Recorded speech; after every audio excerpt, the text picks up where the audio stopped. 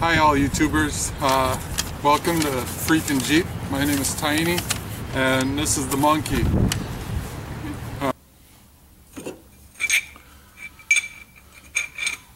I know a lot of ball joint service kits all come different, but you find yourself a cup to go on top, pad to go on the bottom.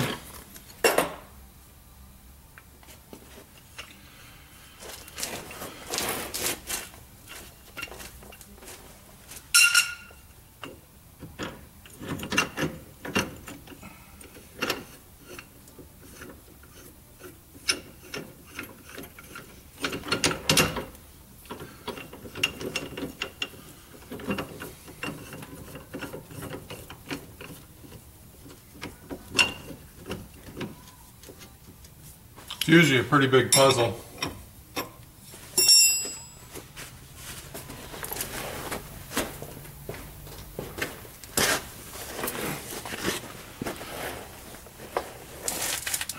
When you get the kits, usually, you know, if you don't have your own, you can go to your local parts store. They rent them, they sell them.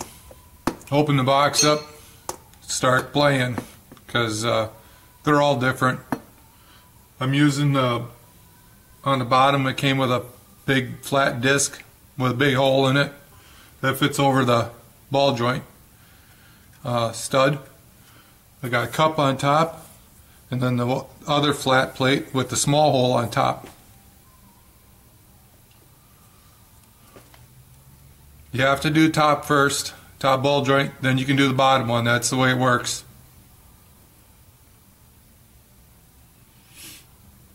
Yeah, let's have fun.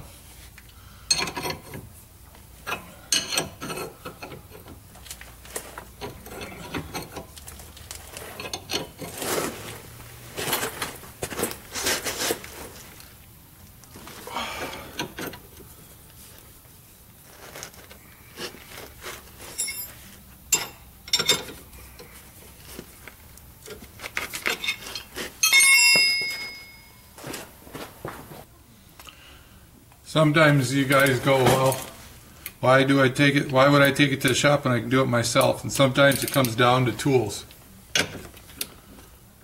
I'm pretty lucky here. I got lots of tools of my own. The boss has got tools here.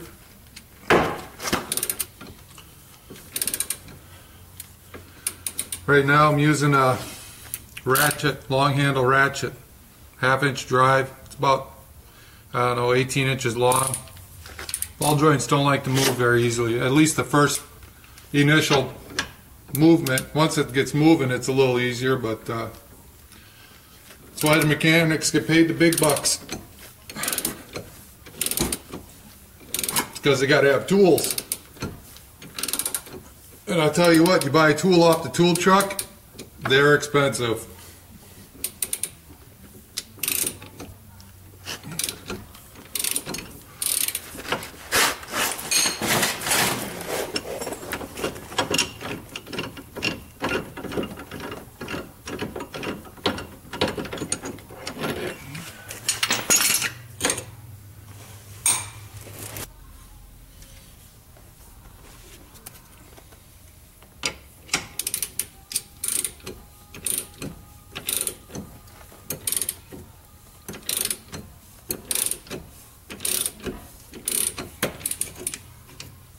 Had to get a little creative.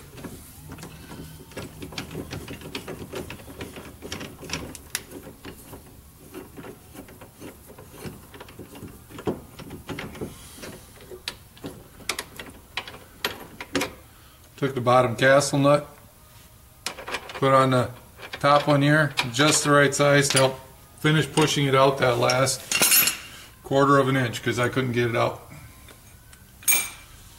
This one here, I had that on the bottom, stuck in here like this. Well, I bottomed out just before it popped loose.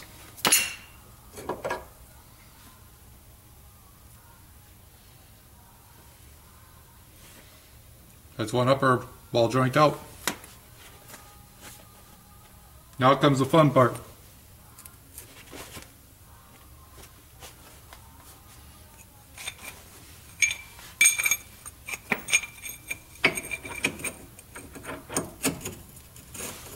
Actually, I think the bottom one's going to be the easier one. But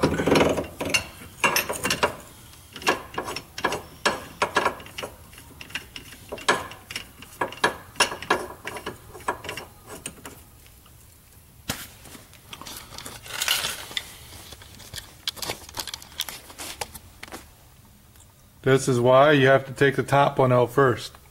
See that?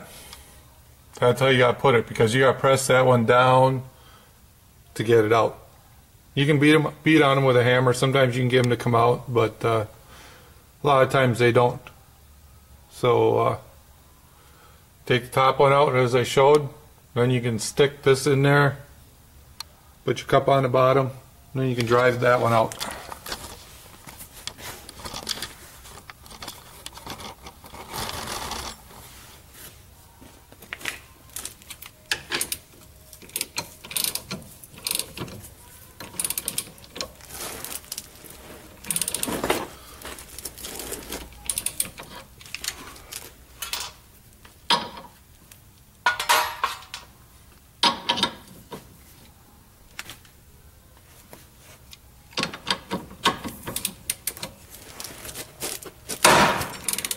You hear that? That was the ball joint popping loose. That's normal.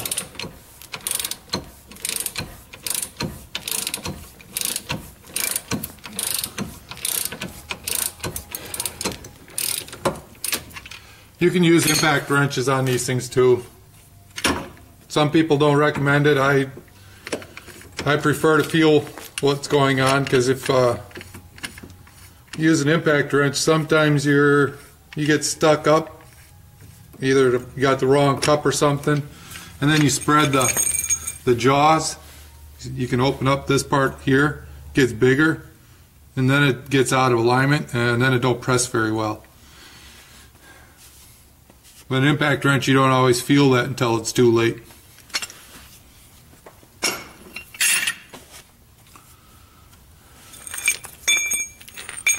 And there's the bottom one.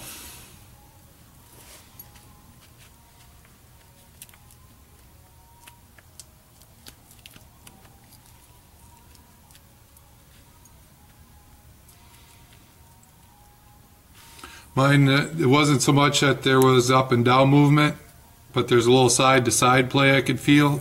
I really couldn't even feel it in the spindle, but I could hear it when I was driving. I would turn the corner, and every once in a while I'd get a clunk. And considering everything else is new on the front end of this thing, the new tie rods here are all brand new. There's like, I don't know, 5,000 miles on them. Drag links were all replaced. Everything was all replaced at once.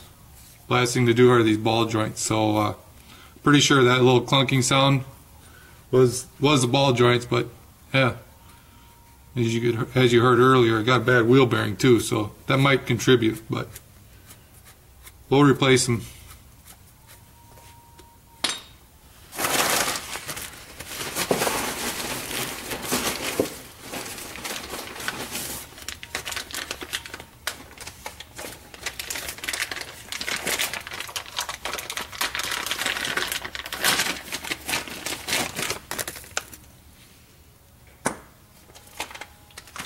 When doing ball joints, you should always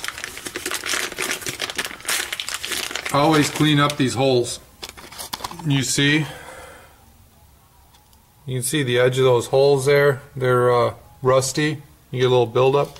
Both of them are that way. I like to use a die grinder with a sanding drum on it, or a flapper wheel. You can do it by hand with sandpaper.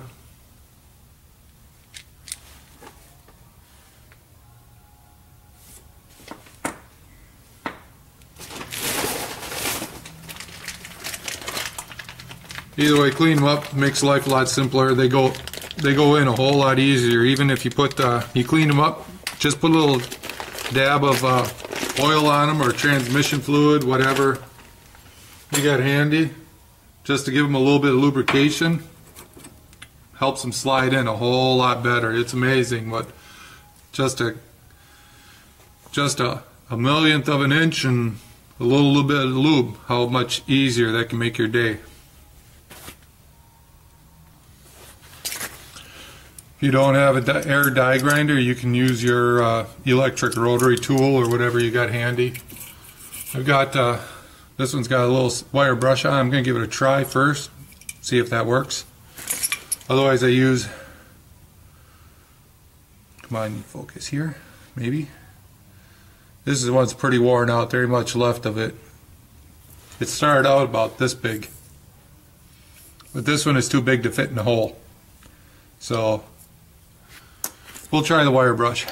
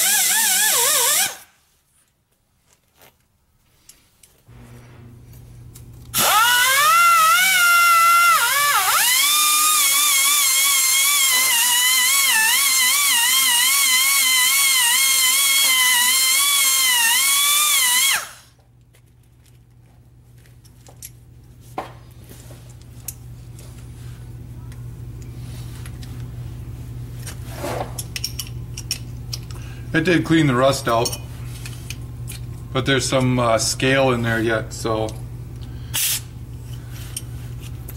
I'm going to put my little sanding drum on.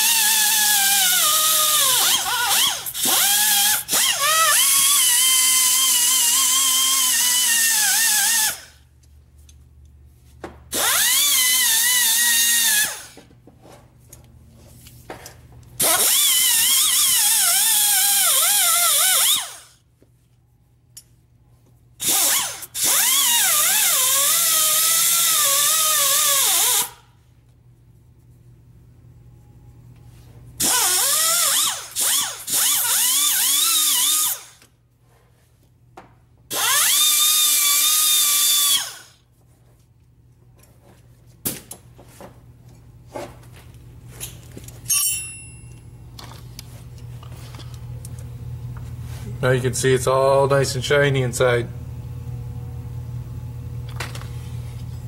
Top one too. You can see I cleaned the top off here. That's where that ball joint has to sit tight on. So clean up, make sure there's no scale or anything in there it's going to bind and get in the way or anything like that. Everybody likes a clean hole.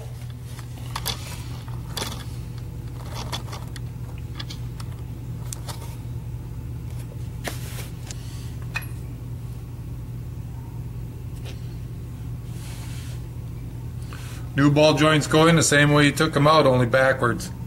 And no, the procedure is backwards, not the ball joints.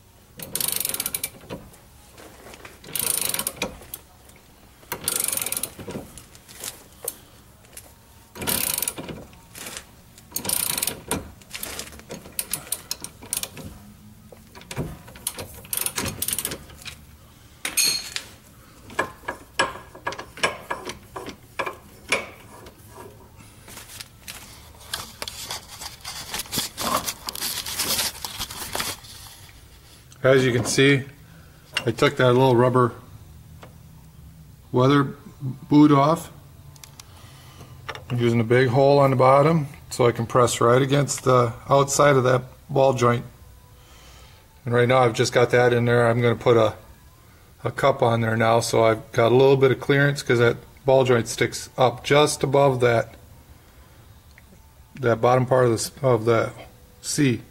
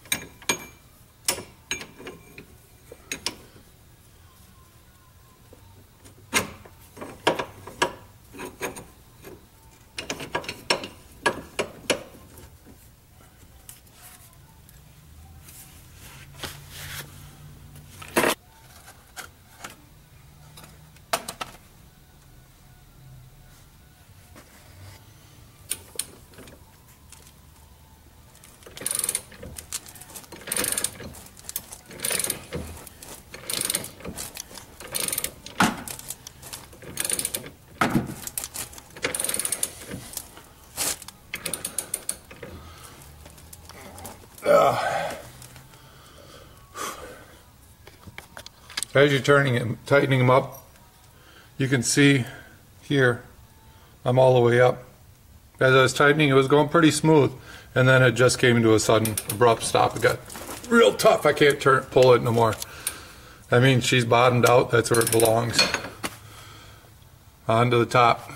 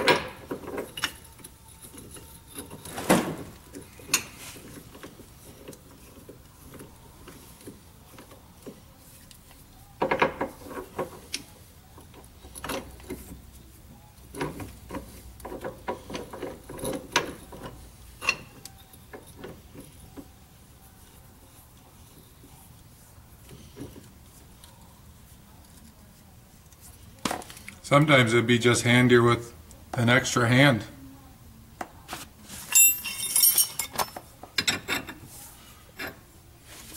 For all you thinking about evolving out there, how about growing a third arm? Just think of how much easier life would be with a third arm.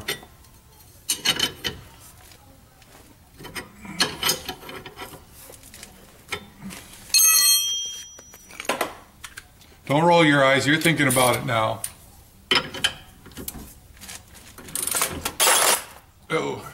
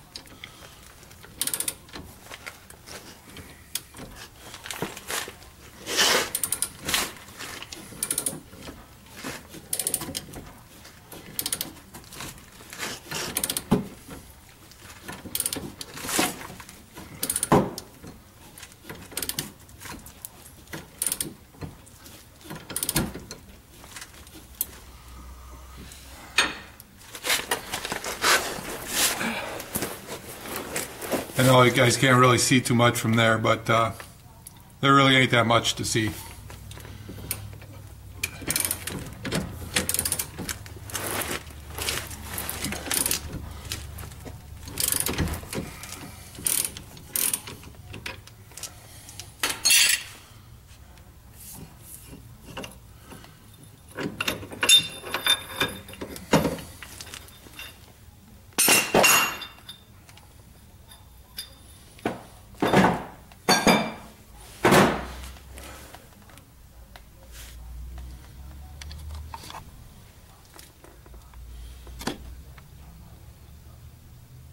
All pressed in. Now I can put some grease zerks on, put the spindle on, pump it full of grease.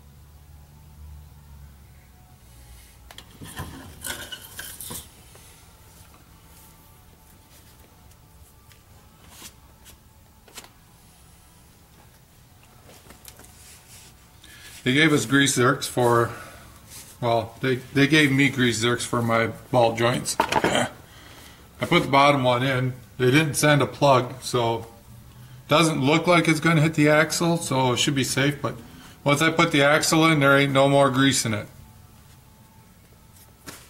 So make sure we fill it before.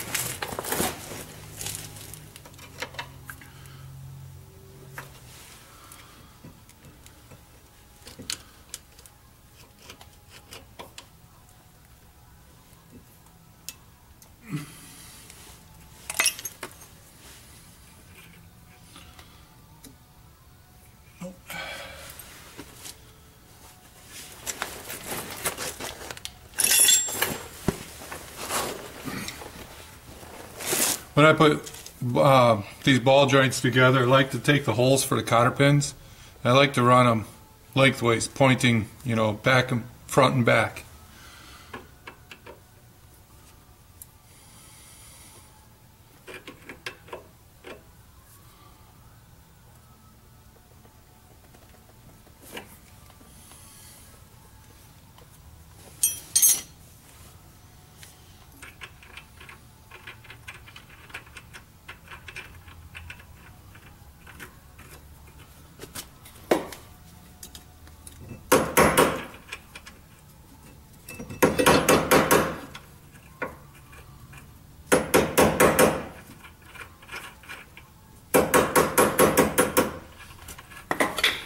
Marred the threads up a little bit, trying to turn it.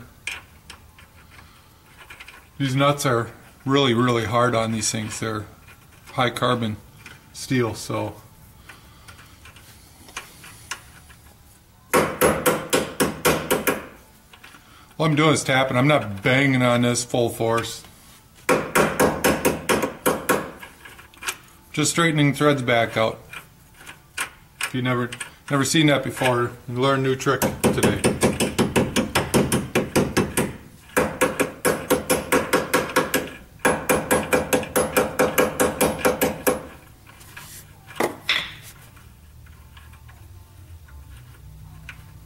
It's a lot easier to do this now than when it's half together.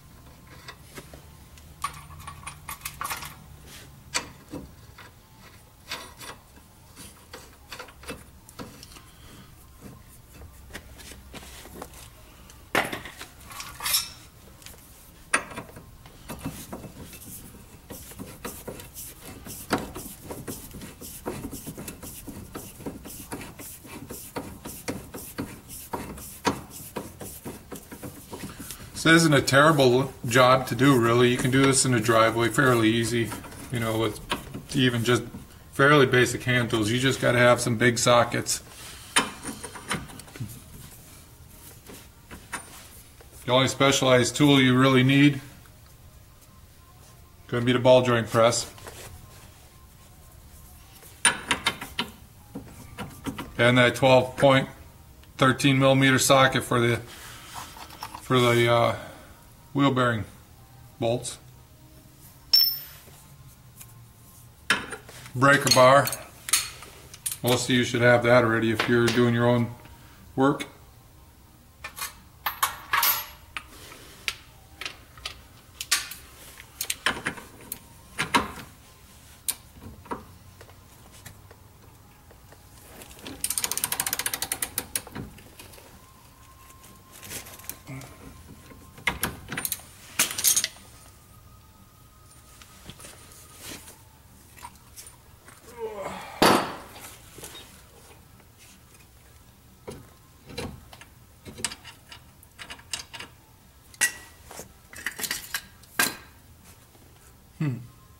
What did I do with that nut? Oh, that must be it.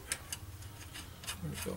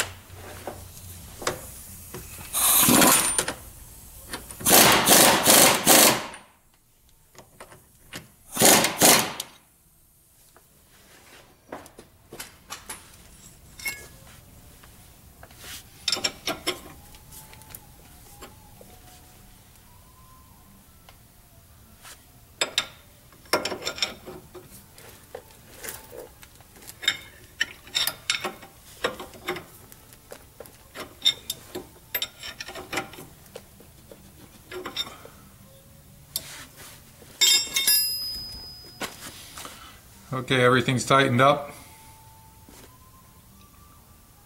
Get some grease, grease these things up and finish putting it together.